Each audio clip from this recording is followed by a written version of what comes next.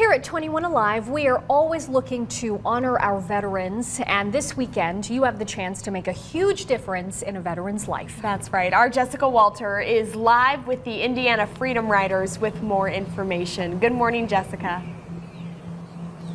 Hey, good morning, Kayla and Julian. Like you guys said, it's so important to honor our veterans. So we are here with the Indiana chapter of the Freedom Riders. You guys have a big event going on tomorrow. Can you tell me a little bit about it? Yeah, absolutely.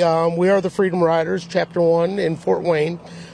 We provide services for our local veterans and first responders. So our event tomorrow is specifically to raise money for those causes. We've partnered with ICAN as our beneficiary, and our goal is to have a ride and a family-filled day of events to raise money for another organization that further expounds on helping our local veterans. Yeah, it's so important to help our local veterans, and we have Pilot here, which is one of the ICAN dogs in training. Can you tell me a little bit about this partnership and what it means to you guys, and kind of how you guys are able to pull all of this off and pair these dogs with the veterans? Sure. So ICAN stands for the Indiana Canine Assistant Network, and we are a local nonprofit that pairs service dogs with Hoosiers living with disabilities. But we really pride ourselves on being able to help the veterans in the Fort Wayne area who are living with service-related trauma, and being able to pair them with a service dog. Yeah, this is so important.